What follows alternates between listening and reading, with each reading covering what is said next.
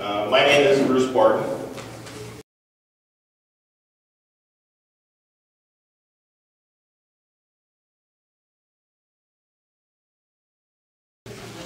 And I'm Director of Rescue International, which was started back in 1985. It was primarily started as a canine resource for the most part. And because of my interest and some of the other people involved, we also expanded into a communications interest. And that's primarily what we do. We are not a USAR team. We don't purport to be. We do have a rescue and recovery task force, and that came out of our recovery task force at 9/11 for the World Trade Center. And we were there for a little over 2 weeks, about 2.5 weeks, with the NYPD at the Staten Island landfill. I ran the canine recovery dogs, or cadaver dogs, I think is recovery, trying to be a little more politically correct, for the NYPD at the Staten Island landfill. We had over 60 dogs and 500 people rotating shifts for 2 weeks up there. Recovered just about 480 pieces with probably about an 80% accuracy as far as the dogs picking out items to recover. We've had some involvement in pretty well every major incident as far as hurricanes over the past 20 years or so. We had a fairly extensive response to Katrina from a communication standpoint, which was mostly a data situation where we set up portable data systems and provided data into some of the relief centers. And we are a nonprofit, and everybody works as volunteer, nobody's paid. And we will be doing a recruitment. We are going to be expanding out this year, and we are going to probably try and do some sort of trainer and expand this program out to get it into other agencies and a wider audience. Probably take the first half, 3/4 of the year and try and build up the curriculum. So, again, I'll say please get me your input either today or in the future. And if you're interested in using the program in your own environment, whether it be public safety, government, or corporate, please let us know.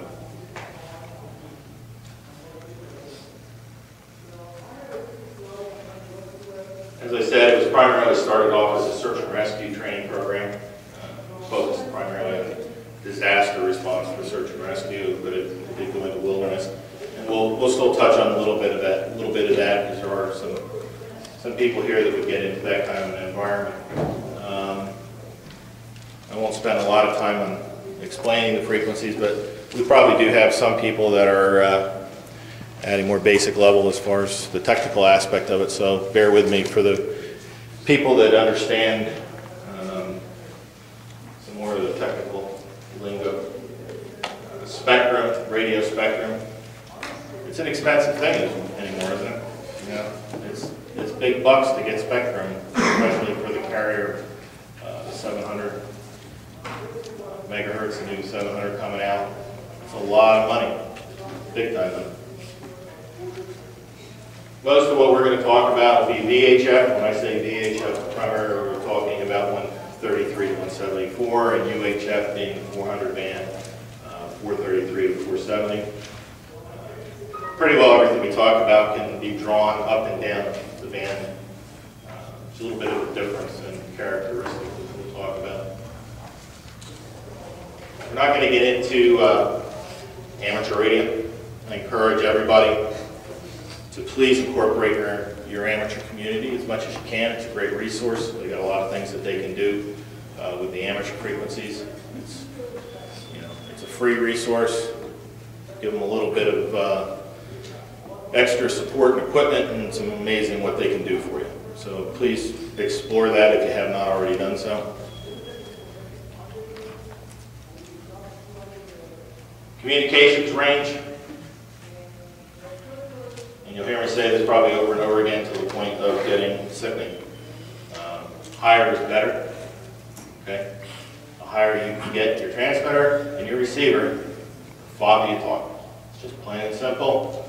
No ifs, ands, or buts about it. So everything we talk about, we'll be looking at that concept for the most part. How do we get antennas higher? Line of sight. If we take transmitter A, transmitter B, we put a mountain in between, what happens? Not a lot. Dirt and RF don't get along. Steel and RF don't get along.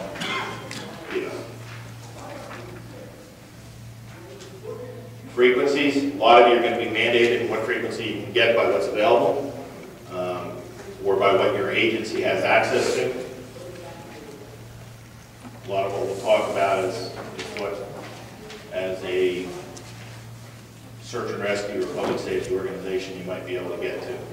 So please bear in mind if we're not touching right on your type of availability. But that, that's pretty wide by what kind of organization or agency we're with.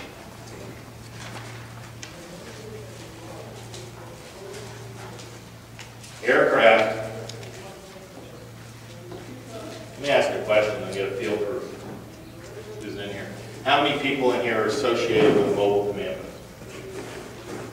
Quick. Out of those hands that just went up, how many have an aircraft radio?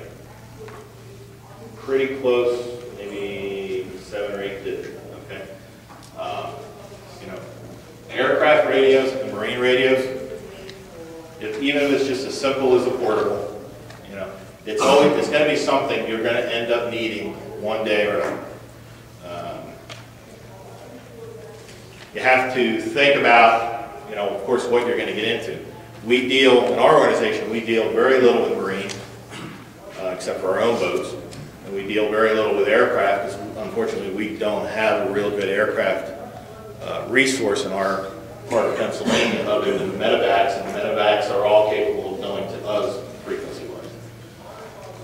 But we do maintain marine radio in our vehicles, 2 or 3 of them, and we do maintain an aircraft portable in our command post. And we have used it on a couple of occasions.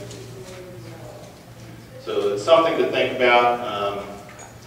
Big problem with portables, of course, is it sits there for 3 years, and if you don't have a maintenance program on the battery, whether it's a clamshell, the APAC, or rechargeable, it's not going to be there when you need it. So a mobile or a fixed radio is usually definitely the way to go, especially in a command post.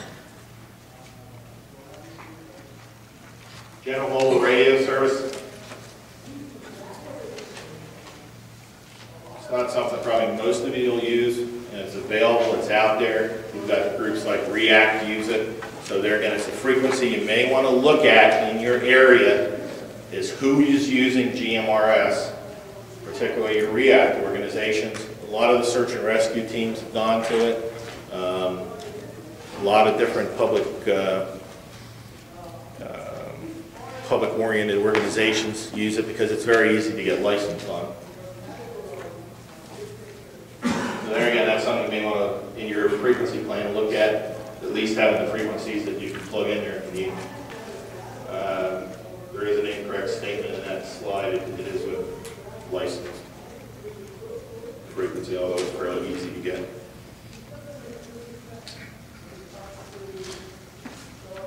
How many people carry out of the command? Well, how many people have family radios available in their command units? Anybody? Boy, oh boy. Well, spend $7, $8, $10, especially if you're in remote areas. If you're dealing with parks and hiking area, they're real popular, and you do get a lot of incidents where you'll get lost hunters or hikers, and they'll come back and, hey, Joe's lost, but he had a radio, or the group went out, we can't find the group of 3 or 4 people, and they do have a family. There again, it's an inexpensive radio. Have one, because if you get a situation like that, you can get up on that frequency. It may save you a lot of work. They all operate in that standard UHF 460 range. And in theory, you can program, how many FCC people? you're not going to put your hand up anymore. In theory, you can program that radio into a program any commercial UHF, although you are going to be in violation of certain FCC requirements, so I'll make that statement.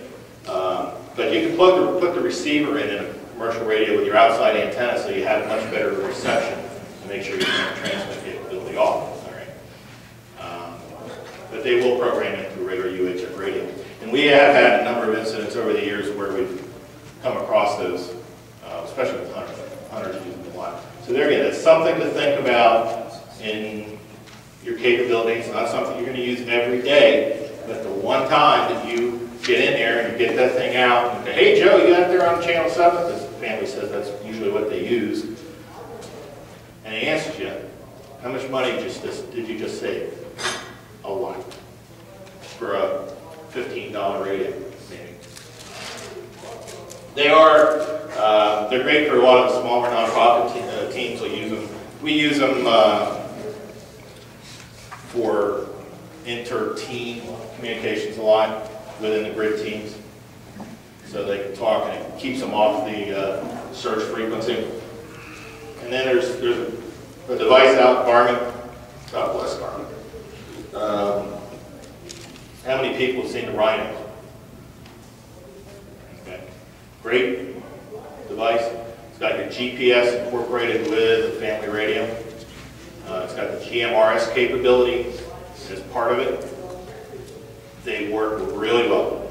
They're inexpensive. The basic ones are, probably, you can get them on eBay probably for $250, $200 maybe, with some of the older ones.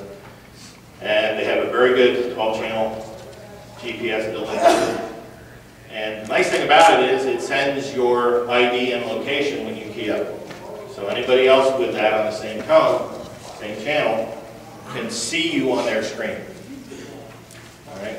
Probably one of the first real effective, inexpensive AVL type systems out there. So, take a look at that. It's an inexpensive thing. The USAR teams, a lot of the USAR teams are using those. We will have Infinity will be here this afternoon and talk some more about GPS. Talk about GPS microphones that go on radios. And they have one that fits their radio, but they are also cables that fit many other radios. And I'll have to say there's some nice GPS mics that have come out. But the Infinity has the advantage of it's a GPS that has a mic, not a mic that they threw a GPS in. That has a screen on it, so you can use GPS functions off of it. So we'll talk about that. But there again, it's the family radio, inexpensive, something to look at. There's basically 14 channels. They're splitter. They're low power, 2-watt. So the range is limited. The newer versions and the newer software, you can run GMRS repeaters with them. So that was a big plus. There's an advantage when we do that with our units.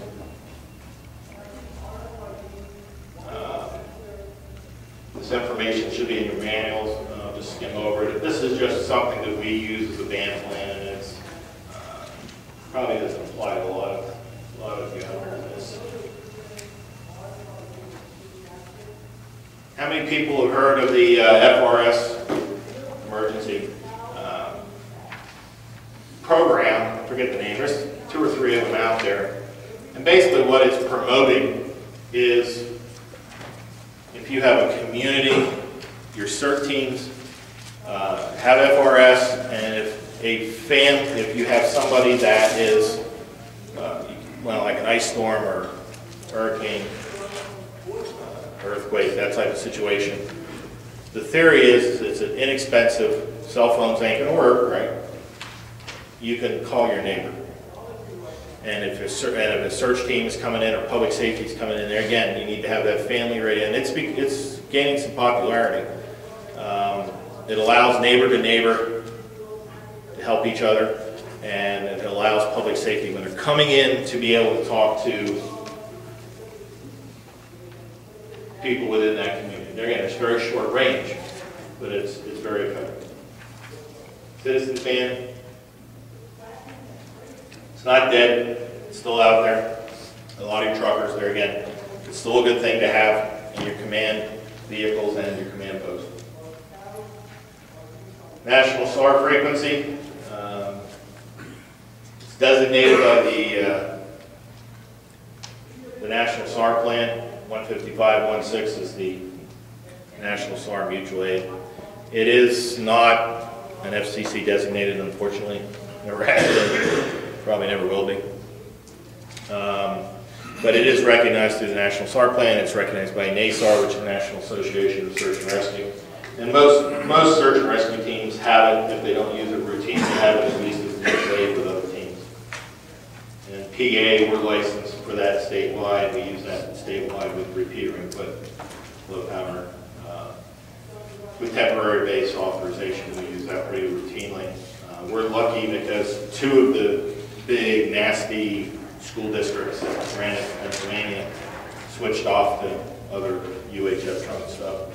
So that kind of opened it up for us a little bit, made it more usable. We had a lot of problems. They had base stations at high points, and it would totally trash it. It is shared by a multitude of users, so that kind of limits its use. And some of the inputs and outputs that we commonly use in SAR. That's all in the manual, so I'm not going to leave it. We do use some of the interoperability. Here again, strictly as interoperability stuff that we're doing disaster work.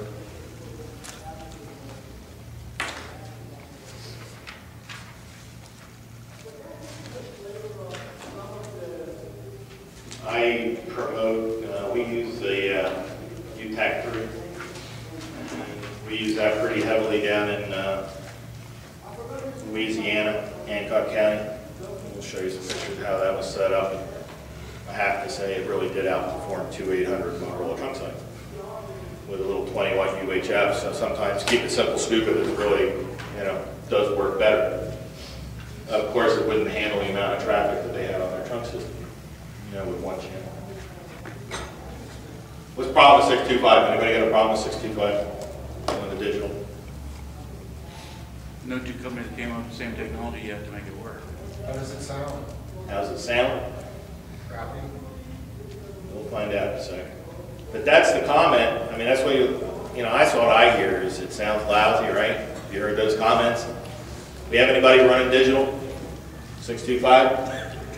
Any problems? Not 65. I'm sorry? I'm not running digital 65. No. How about anybody running just digital? Either, how's that? What kind of system? And Smart Zone 3.0. yeah. Working good? Yes.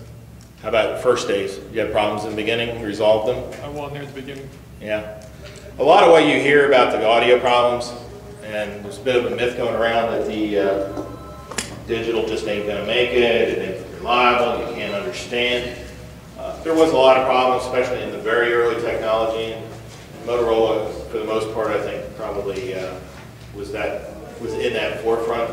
So it was a lot of their systems. The vocoders who were out there were not as advanced as they are today. There's been a lot of development. Yes? The thing we were wondering more about was the range. Most of them are so low power on a lot of stuff that people really need. The range? Yeah. It's, everybody, one of the issues with the range is, if you've been doing this for a while, everybody will give you that, well, I can hear it, it gets scratchy, but I can still understand what they're saying. All right. Well, the thing with digital is it gets to a certain threshold and it cuts off. And that's what some of the adversaries to digital, and we can try and do, it's kind of hard to do that range thing. I've tried it a couple of times. We can take antennas off and cut it down. But I'll tell you, and there's some statistical information out there that shows that digital will realistically talk farther than what you're going to get with your analog. At least we're going to show you icon. These are, this one's set up for the Well, let me do it this way. Let's try. You guys see if you can tell me which channel is going to be the digital. And which one's narrow and which one's wide. Okay.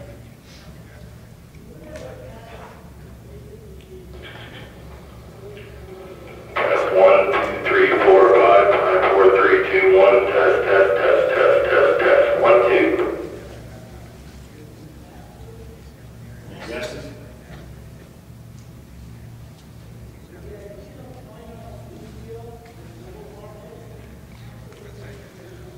One, two, three, four, five, 4, 3, 2, 1.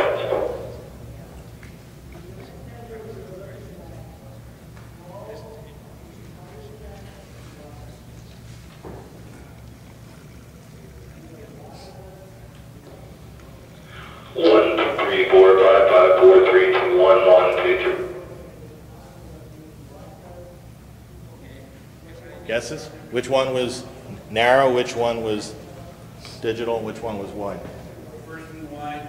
First was wide? First wide, last one was digital. Close. Not right. Anybody else? Second one was analog. Second was digital, narrow. Narrow or digital? Narrow. Narrow? Nobody picked the digital. One, just make sure. The first one was narrow. Second was digital. Nobody picked it. All right. And third was wide. Okay. Which one was 625? The digital. Number 2. All right.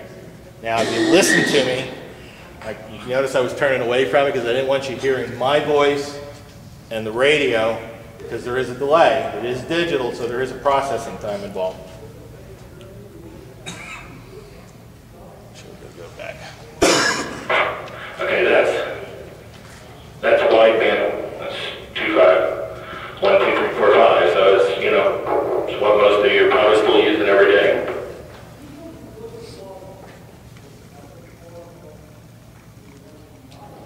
One, two. Can you Can you hear my voice? 1, 2. Remember I'm getting the echo? Bit of a delay. That's digital.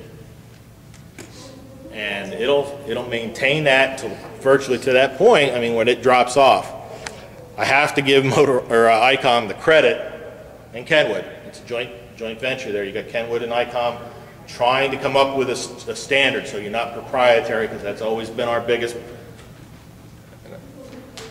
That's always been our biggest problem, is getting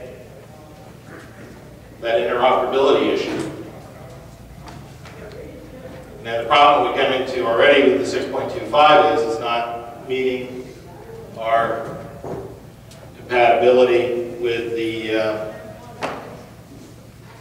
P25. They're using the NXDN as a standard. What they're calling NXDN.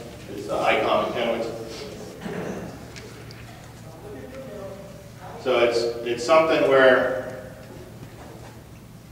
you get in there and I can't get it. 1, 2, 3, 4, 5, 5, 4, 3, 2, 1.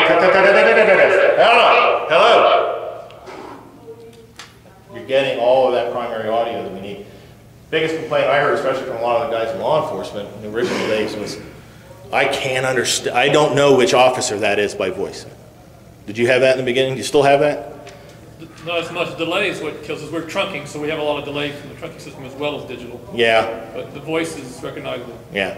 There was that in the early systems. There was a little bit of a complaint because what they were doing is they're clipping, and they're doing that here too. But the processing has just been refined that much more that they're bringing through enough of the audio band that you can still get the inflections. It was like, you can tell when an officer's stressing, correct? And we'll hear that in some audio from 9/11. And you can tell who the person talking is for the most part. You get to know everybody's voices. So you don't even need for them to ID. You know who that person is. Well, in the original days, you had problems with that with the digital. A lot of that's been resolved, I think, pretty well across the board, whether it's Motorola or ICOM or any of the manufacturers.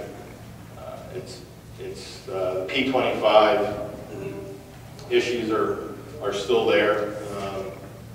You know, as they improve the technology, I think we're going to resolve that. We need to do it. We need to do it pretty quick. But as far as the dropping off goes,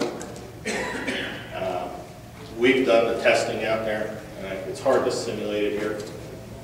And really am not, I think we talk farther in the digital, personally, where you can understand it.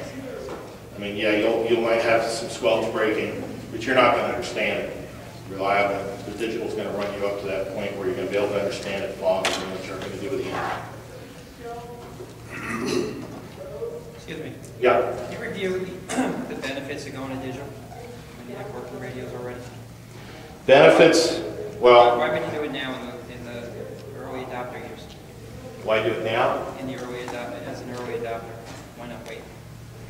Why not wait until 5 years from now? Whenever. When I look at Maryland that has $2.3 billion worth of radios, Yeah, why would I go digital?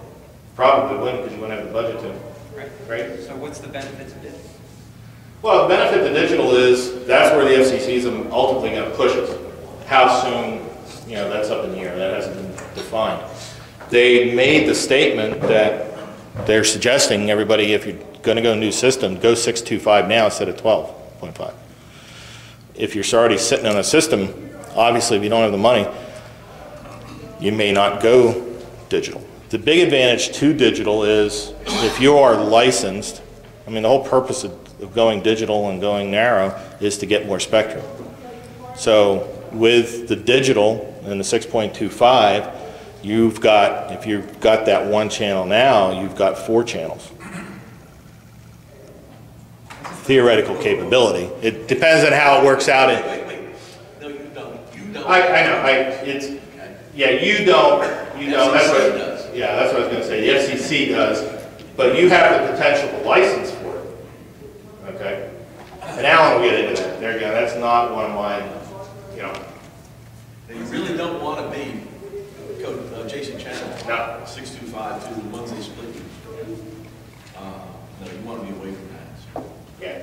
There's issues as far as if you're going to put 4 digital. And they've done testing with the 4 digital. We've tried, you know, running multiple digitals together, and it's amazing the lack of interference.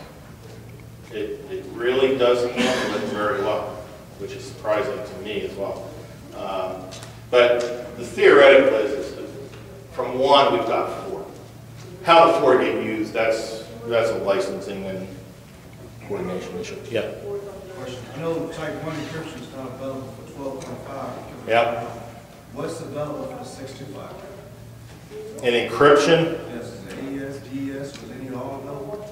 I don't think anybody's really finalized anything as far as AES goes. I mean, you're running the fact that you're running the digital is giving you some, but that's there and it's not high. If anybody has a radio, compatible radio, could listen to it. There is some stuff in there, and I'd recommend, as far as the ICOM goes, you know, stop by the ICOM booth and check with them. They're saying that they have a repeater out now. There is a 6.25, and they're introducing that here. And they are saying that they will have an LTR-like trunking capability. I think probably this year you'll see that in the ICOM Kenwood. I think Kenwood's already actually offered theirs out, if I'm not mistaken. I don't think ICOM's put theirs out yet, right? I believe Kenwood is offering a trunking version of theirs now.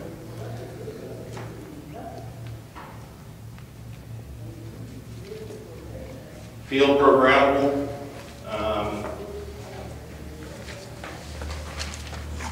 Vinny will be here. You can address those issues with him, but that's a field programmable from the keypad radio. And it's like it's up. How many people carry programming capability in their command post? It's real important to be able to do that. I mean, it's probably one of the quickest ways to interoperability is to be able to add somebody's channel to one of your radios. I mean, it's the simplest form. The Infinity is a nice radio. It's got the capability where you can do basic programming from a keypad in either VHF or UHF.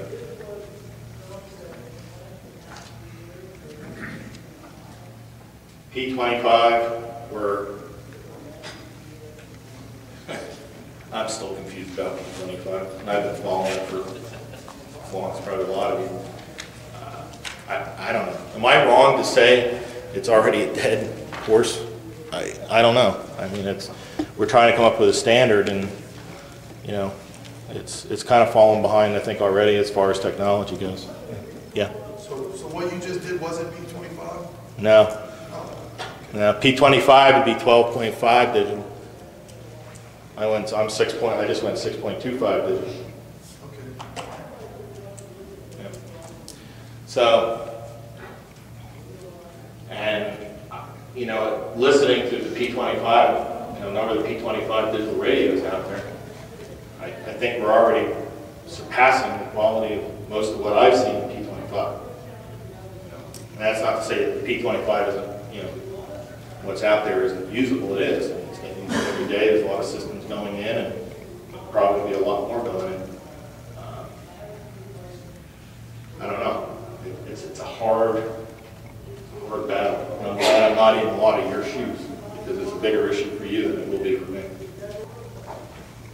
Ability to put your radios on local repeaters in there. You know, I'm talking about if you're moving. You have to understand a lot of what we talk about in the contact courses, and it's because it's designed as a disaster and a major incident. We're always looking at when we're going from our point A, our home base, to point B. A lot of this applies if you're going to be the one calling for help. But most of what we talk about in this class would be if you're going from your to help somebody. Just keep that in mind in the context of how some of these slides are worded in that, and just look at them, most of them from that perspective. But when we went down Hancock County to train, we put our repeater up, and the guys from Tennessee were there. Anybody from Tennessee? Task Force 1? The guys from Tennessee were there, and man, they were right on it. They had their programming, everything else. They programmed our repeater into their UHF radios, you know, and doubled our capability. As a matter of fact, our rib was down. It's on our Motorola stuff. Rib wasn't working, and they, you know, programmed some stuff into ours that we needed. So that's an important capability, you know, and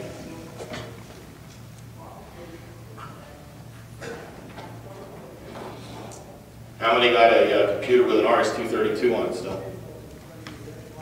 Don't get rid of them, right? I'm always looking for them. Well, here's some of the icon stuff. And the problem with a lot of the older radios, which are still out there and we're using them every day, right, is the software is primarily, a lot of it was DOS. And even the newer stuff was still RS-232.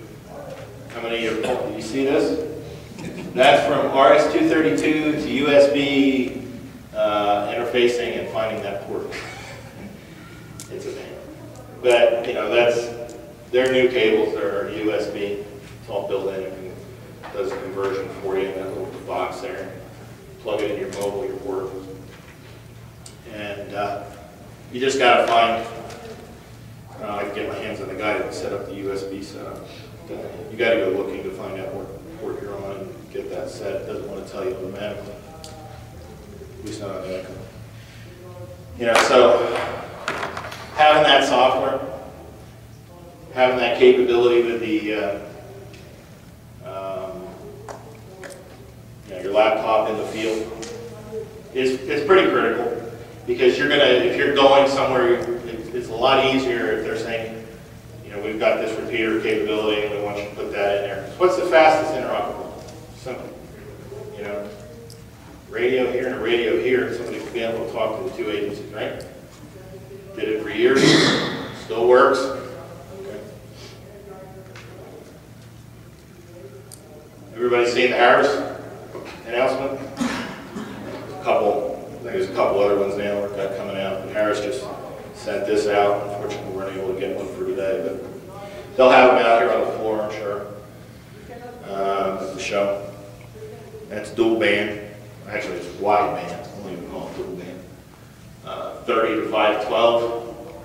They have a wide band antenna, of course, which won't have peak performance, and then they have a number of other antennas that you can switch if you want to be more band specific and be more efficient. Optional internal GPS. So we're coming about to that. Anybody know about the IWCE? That's a VX7R. It's an amateur read. Okay? And I've said for the past 2 years, and I'll say it for the third year, we can do that for a couple $100. And realistically, you know, it meets FCC specification, or it can meet it as far as performance. And again, you could do, if you are authorized, there they will make a statement, because you cannot use amateur radios on commercial frequencies. Okay, even though you can make this thing do that if you modify one, but you can go pretty wide on this. It is dual band. It'll do aircraft. It'll do the AM for the aircraft. It'll do your marine. You know, I mean, and it's keyboard programmable and all that stuff. So the capabilities have been around for years. It's what? Money. You know, it's what the manufacturers have to, and they have to do it to a degree. But if you can generate that product and sell it at $300 or whatever they are, $350, I think, $400 max, anywhere you buy it. If they can do it here, why can't they do it in a simpler? Problem with doing this, even with amateurs, that's a complicated radio. A lot of people, it's too many buttons, too many options. So it's not something you could even handle. But the capability of doing those frequencies are here, they're in that. You know, we've had that capability for years. I mean, that's interoperability.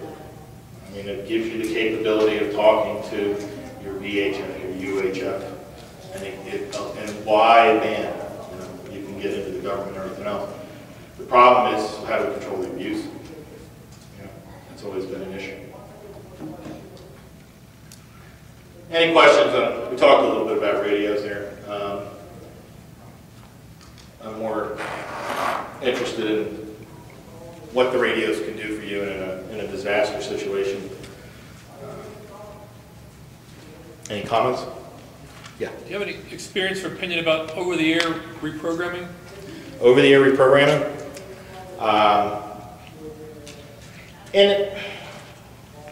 In a city situation, where are you? I'm sorry, I didn't catch Kennedy it. Space Center. Center? We're Okay. like the city. Yeah, basically. Yeah. A number of the radios can do it. I mean, I think one of the things that I see that's not used is kill stuns, in particular, are not programmed into radios, and a lot of them have had them for a while.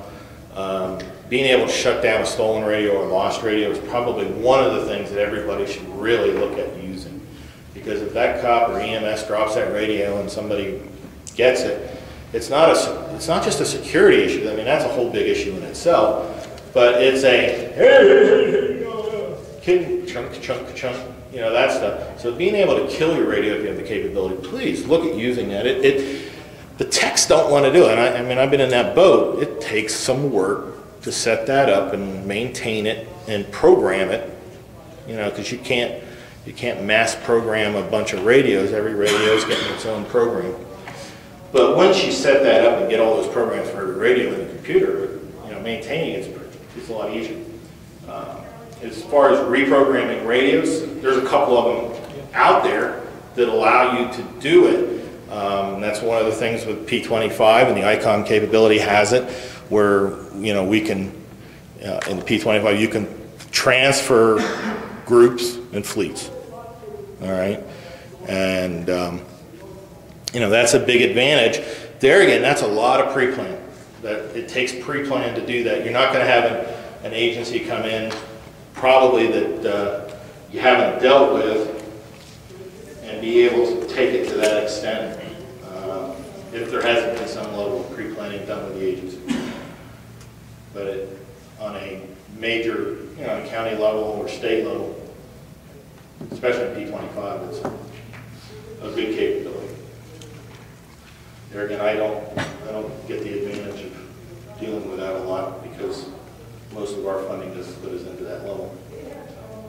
Just to help with this question, we do have the capability of over-the-air programming. For myself, I find it easier because to have it over-the-air programming, I have to ensure the battery is charged, the radio is on, and the user's not going to be using it for a period of time. Yeah. I find it just easier to take the laptop to the radio. If the guy is on duty or whatever, I can give him a spare, keep him functioning for the few minutes it takes to program the radio. Right. What he's saying is generally it turns out to be easier just to get the radio and program it with the laptop, give them an extra radio if you have to, because it's to do the on-air, it's got to be on, battery's good, it's not being used, it's in good reception area, so that's going to depend a lot on the system. What do you use? What kind of system? We have a Maycom trunk. Maycom trunk. Is it open this way? No. So those are capabilities that are. It's a good tool, but logistically, it's pretty hard to assure that the radio is going to be in the condition needed when you're doing it. If you're doing like a large reprogram of a fleet, and you know you can set aside that set of vehicles, then it is a good tool to use for that. Right. Usually, just tracking down. I worked for a fire department, so the guys are on duty. You don't know when they're going to go on a call. You don't know. Yeah. And the people that are off duty, can you arrange to have them have their radios on, fully charged? You have to take as much time to arrange the over-air programming as getting your hands on the programming. Okay.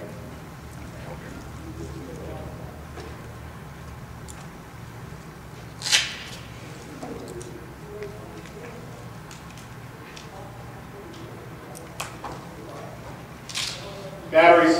I'll skim over batteries a little bit. It's probably one of the biggest plagues in portables is the batteries, right? I can think of many times. I had a wilderness search. I had 8 kids in the Appalachian Trail in Pennsylvania, been missing about 18 hours at that point. It was nice during the day, but it's up below freezing at night. We were improperly dressed. And we man-tracked them about 12 miles, found them. One girl had gotten wet and was severely hypothermic and unconscious. Couldn't talk to anybody. Battery went down in one radio, the other radio couldn't reach. We were out of our area over the other side of the range, couldn't reach anybody on that. The saving grace was, it was a Bendix King. Right. For those of you using Bendix King, it is theoretically not a field programmable radio, right? Because you have to have a little programming button goes on the side. Well, anybody uses Bendix King, especially the wildland guys, you take your knife blade and short out the 2 pins in the back and you can get it to go into programming mode without that little button. So luckily I remember close enough to what the frequency of the adjoining county was and I got on one of their frequencies. And I talked to them and gave them the basic location and then the battery went down because I've been out about 12 hours and didn't have a spare. It only ever happens once, right? After that, you always have. I've been lugging extra batteries around, never needed them for years now. But the programming capability saved the girl. Saved her. We would have lost her if I had not. We came close to losing her. It still took us about 6 hours to get her out of the woods. The time we could get them into it and get her right. So battery technology has changed a lot. I think the biggest thing I'll say on battery technology is how many people are using analyzers? Good investment, right guys? Get an analyzer, get a conditioner, usually they're combined. I know it's a lot of work, but if you're running caches of radios in particular, you've got to maintain those caches. Just have to do it if you're running rechargeables. You can use some clamshells and AA's, then you got to just rotate your stock. All right, but a conditioner analyzer is the way to go. It'll save you a lot of headaches when big one. It's alkaline battery packs, clamshells. How many people using clamshells on the radios? Anybody? No? Okay. Yeah, again, for wilderness, disaster, you know, it's just a standard issue item. I mean,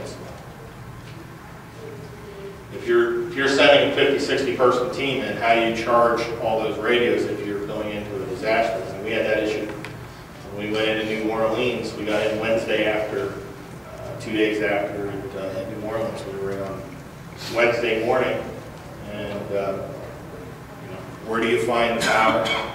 How you charge the radios? We burned radios up within about 4 or 5 hours because we were talking that much on them. And we didn't have power set up. We didn't even have time to get the generator set up. We drove in, and within probably 10 minutes of hitting New Orleans coming over the bridge, the sheriff's department says, yeah, over there, take care of it, handle the volunteers. And we did that. We did it for 4.5, 5 days. But we burned up our radios. We went to our clamshells, and the clamshells, I mean, alkalines, you know, bunny power, right? You know, those things will outperform your NiCads or lithium ions. You know, just plain and simple. It'll give you a lot longer runtime. Now you have to watch because some of the radios will drop in power, so that depends on the make of radio. But have those backups. And then how are we going to charge those batteries? These are great. We had, you know, these things. We've used them a number of times. You can buy them, you know, Walmarts and everywhere batteries are sold for your cell phones. Because how do you recharge your cell phones? Don't have that receptacle to plug into. And what's your backup if your radio doesn't work? A lot of times, it's the cell phones. If the cell phones work. But these are some of the things you can think about, especially in your disaster caches, if you're responding to those types of things. Vehicle batteries, and that's our saving grace, and that's how once we got settled in, you know, we got our radios on charge, we just cheap inverters. Everybody's seen it. You know, you can get the little inverters at Walmart, most of the store. Plugs into your cigarette lighter, gives you 200 watts, 150 watts, 300 watts, or you can go up to the bigger ones. If you're running something on a command post, our truck, we have a dual battery. I'm sure most of your system, most of your command posts are probably dual or more than dual battery. But if you're setting up like a chief's truck or command truck, you know, if you're not running dual battery, look at that as if that vehicle is going to function as a communications vehicle as well. If you're going to be doing cross panning, you know, or interconnectability and that type of stuff, you know, make sure you've got a big enough alternator on the vehicle. Make sure you're running dual batteries, and you can get the UPS or the inverter. The UPS charger, AAA, UPS 24. Well, I've just been using the heck out of those the past year. Military, it's nice in the military because they already get the 24. And a lot of your civilian vehicles, you have to use a separate battery system to run it, but it charges it. So when you're on AC, you're charging that 24-volt bank, whether it's 2 batteries or 6 or however many you put into your bank, and it'll handle a pretty good sized bank. It'll give you a good steady 2,400 watts plus a good surge. It's not a little unit, it's bolted in. But it's nice. The big thing about it is it is a backup, and it is UPS, so you're running continuous, you don't drop when you lose your AC. And we have abused the heck out of these things, and you know, we have 2 of them cached in Pelican that we can take with us. That's how much I like it. You know, we can take it because we can always find batteries. And then when we get our AC, we can run the AC into it. It takes about 30 amps if you've got a good sized bank and it's low, but you can't control that. Even if you've got a limited AC coming in, you can step down the charge rates on it, which is nice. And that's just dip switch programmable. But for running electronics, it's really stable. It's a nice sine wave on it. And they're about $600–700 range. Not cheap, Really is well worth the money. How many people have solar power, portable solar power? Anyway, do we have any USAR teams? I didn't see anything that looked like on the list. No USAR. You know, there again, you can buy solar panels. This is, I think these are Sundance Solar. You can find them on the web. They got panels for everything. I mean, you can get panels to charge your cell phones. Little teeny one like this, really slick looking unit. You know, and you can set that up on the top of your, you know, tent, you know, or outside of the, you know, if you're sitting somewhere in the woods or whatever. You know, at home, if you lose power, you can charge your cell phone up. They make the bottom one. On the slide here. I don't have one. I'm trying to remember this tent. I think is about 10,000 watts. So you're talking about pretty good, you know, pretty good charge capability off the tent. And one on the far side, this guy over here, that just rolls right up, and you can get different types. It's got a cigarette lighter adapter, right? So you can use it to charge the vehicle battery. If you know, get the vehicle sitting there, don't want to run the vehicle, you can plug it in. You know, so look at some solar power, especially if you're setting up portable stuff. You're dealing with portable usage. Power ratings, you know, look at your power ratings, look at you know, what kind of equipment you're going to need as far as, one of the biggest problems you have is like logistics, okay? That can become one of the hottest commodities. You know, if you've got 50 radios to charge, right? And even if you've got a bank, you know, you still need a bunch of plugs. And when you don't have a bunch of plugs, it's real embarrassing when you got to go back and tell your boss why you have to cut all the plugs off the chargers because you hardwire them all together to feed them. You know? So simple things, if you're going to be responding, you know, either to remote wilderness or disaster or any kind of temporary environment, you know, make sure you've got the power and a way to get the power to the owner. It's the little things that hurt you in the end. How much extension cord do you have and what kind of cable, and make sure that you have some adapters. We carry a bunch of, we got L20, L2014, L20s, L14s, L5s, you know, all the different plugs that go in all the different generators. Because yeah, every generator has 110 volt plugs on them. How much current do you get out of that one plug on the generator? 15 amps. And the 30 amp or the 50 amp sitting next to it sits there doing nothing, and all you're getting off of that 6,000 watt generator is 15 amps. Because you don't have the plug to get into the 220 or the 30 amp 110. So think about that there again in making up your cash kit, you know, especially from the tech guy side. All right, command post up. I think we're ready for break, right?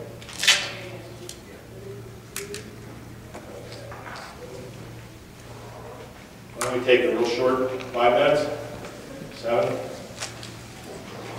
Shoot for 7.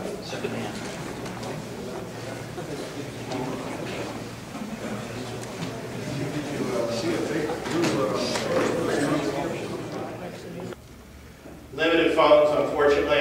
I would hope that they would push this.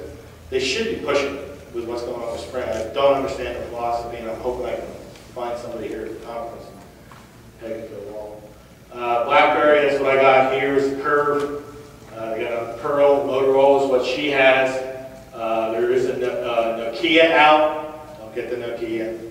Nokias aren't too bad, but the Nokia with the push to talk, the audio is loud. LG, I have not tried. All three of these sound great. The Motorola, to me, is, I don't know, I just like the audio.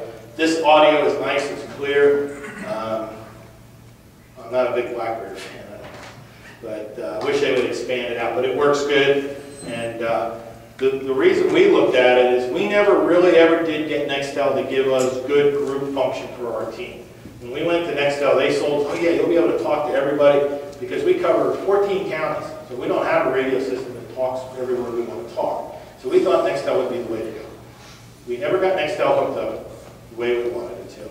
There, in the beginning days, you didn't have national, and then now you still have to pay extra for national. It's included in here, national.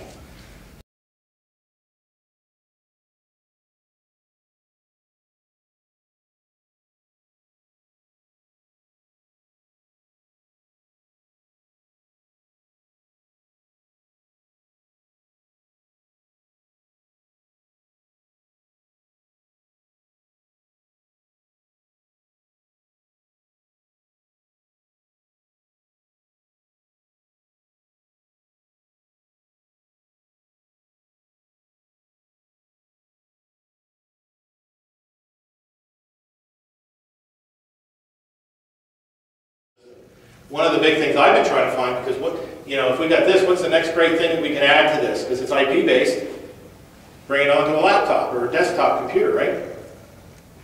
They